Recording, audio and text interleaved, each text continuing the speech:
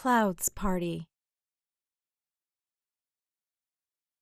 Once upon a time, on a beautiful day, when sunshine was spreading over the ocean, Mr. Wind was busy bringing clouds to the area where they are supposed to have a party. A party! Yes, you heard it right. While the sun was smiling and still spreading her warmth over the big blue ocean and watching the dances of waves, small clouds were sitting beside each other and waiting for other friends. Inside one of the clouds, 5 blue water drops were chatting excitedly about the party. One of them looked a bit nervous, so her friends try to help her and describe what is going to happen. The drop with the bow started to talk and said, "I can't believe I'm back to the ocean now. It is so exciting. The last time I left my home and traveled this far from the dam was ages ago. But when the season changed on a hot summer day, I and my other friends left the dam and came up into the air waiting for our clouds to arrive.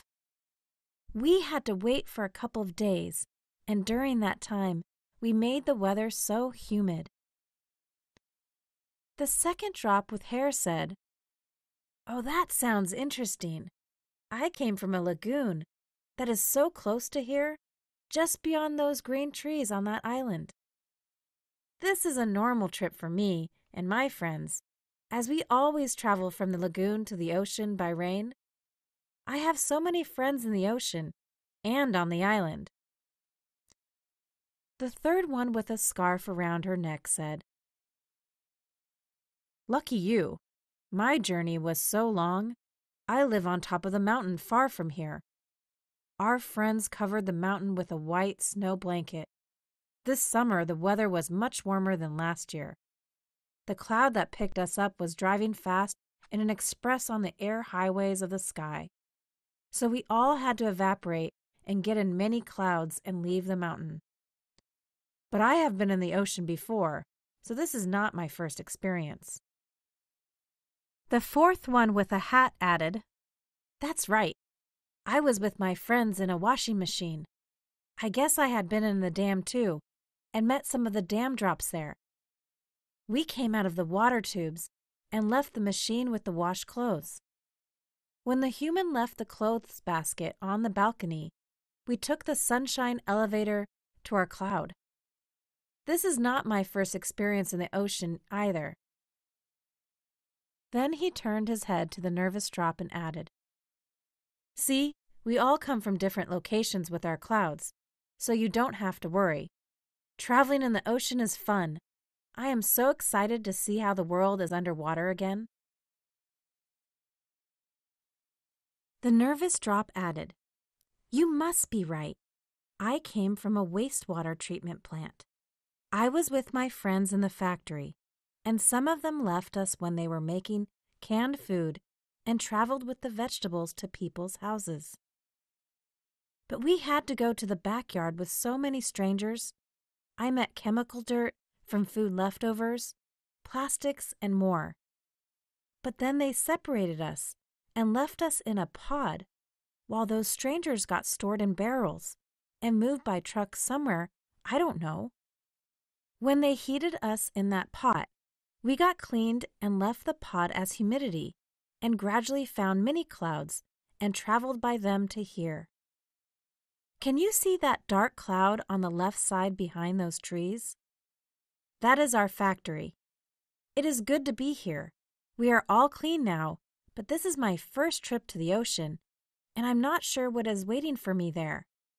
So what are we waiting for? Shouldn't we start our journey?" The drop who came from the snowy mountain said, "Oh, that's a good question. We are sitting here waiting for the cloud drivers to bring more guests. In fact, when all clouds arrive, they start a great party with clapping hands and high fives. We can easily hear their joy and see the lights they make to get ready for our jump. When clouds hug each other, we should jump. Sometimes bigger clouds will come too, and it will be noisier with millions of drops jumping down all together. Sometimes drivers are in a hurry, so they must drive faster so you can see big waves in the ocean. So the ocean gets ready for our party too. They are dancing and celebrating our arrival. After their greeting, we can go deeper and see our friends, turtles, dolphins, fishes, rays, and octopuses, all of them living in their houses in reefs and algae. Little drops continued their chat while waiting. On the outside, other clouds wearing different colored dresses, mostly gray, were coming happily toward these little clouds. As soon as they arrived, clouds did high fives. The sound of clapping was mixed with light, and gradually the party started. Sun gradually collected her sunshine and moved back and let the clouds start their party in front of her. All drops got ready and suddenly felt a bit of pressure from their cloud hugging another cloud. Yes, this was the time. They all held hands and counted down. 3, 2, 1, now. And they jumped.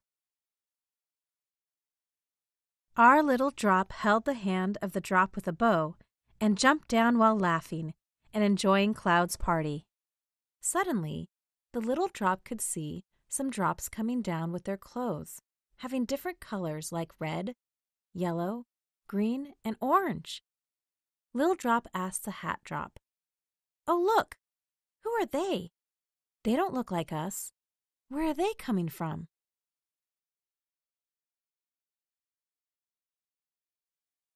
The other drop answered, "Wow, they must be the lucky ones," and got some colorful dresses from the sun.